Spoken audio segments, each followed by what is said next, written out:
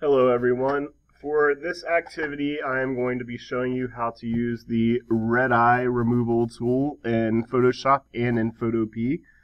And what the red eye removal tool does is it allows you to easily remove the red eye effect from a photo in which the camera that was used may have had a flash that created the red eye effect that is not wanted, or it may be some sort of external source of light, like some sort of other flash, like maybe lightning somewhere nearby or a strobe or something that creates this effect.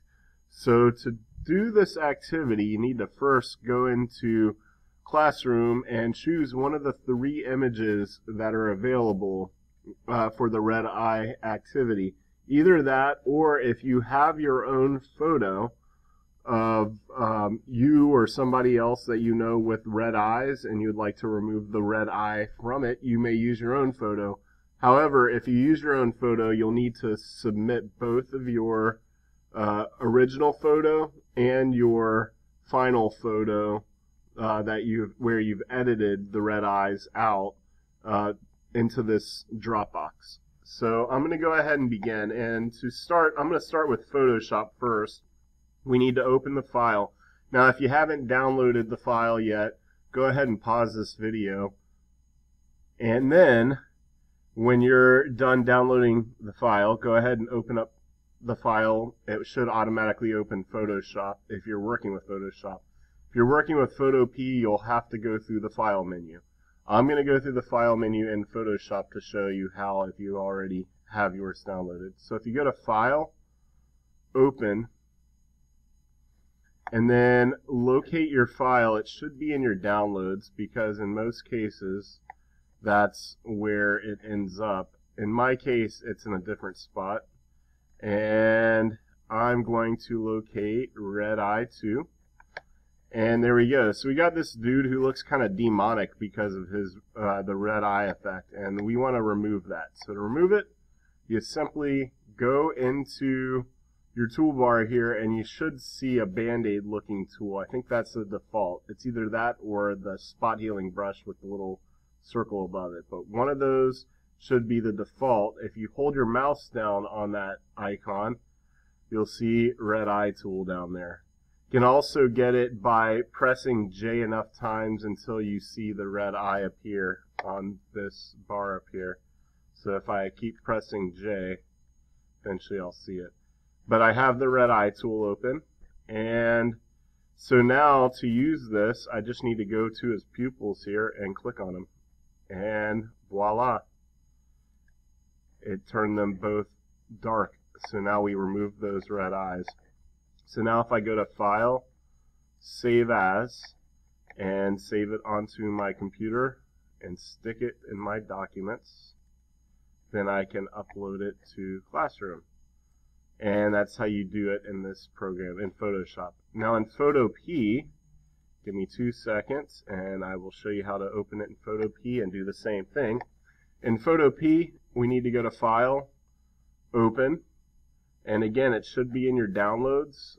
Now, I'm not using this on a Chromebook, so I have another place where I have my file.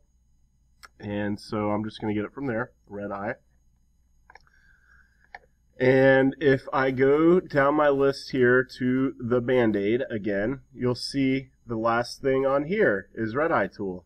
And just like in Photoshop, I can point my cursor right at the pupil there, and I can click on it. Now here's one thing you might notice in this is that if I look at the eyes, there's still a little red there. So I might need to go back and use this a little bit more and just kind of paint around the eye a little bit. You don't want to do too much because you might discolor parts that you don't mean to. But now if I zoom out, it looks fairly normal.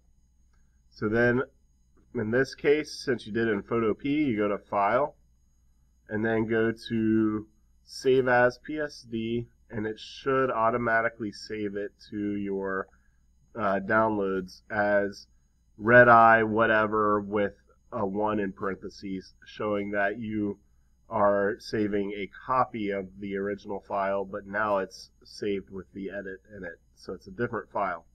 So that's the one you'll submit. Now if you use your own photo, let me show you how to do that. You'll need to have it sent to your Chromebook or your computer using, you could use like your Google Drive or something like that.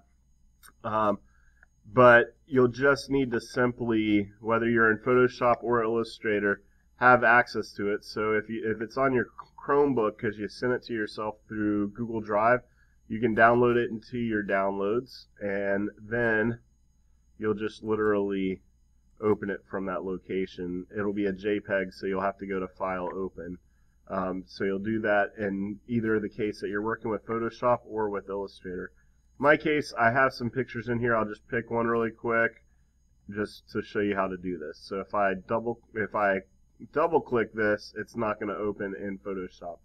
But if I go to File, Open, or Photopea, go to File, Open, and locate that file, then, well, I'll use this one. I saw the other one. I see the other one. I'll use this one. If I double click that, voila, there it is. Or in Photoshop, I can go to File, Open. Another thing I can do is I can literally go into the place where I have the file open the window, and then I can drag it from there to around where the options bar is. If you do that, you'll see a little plus sign up here, and boom, it'll open a new tab with the file. So there's multiple ways to do that. We'll get to Betty White in a little bit. So that's how you do this assignment or this activity, and once you have finished this one and submitted it, go ahead and start on the next one, which is straighten and crop.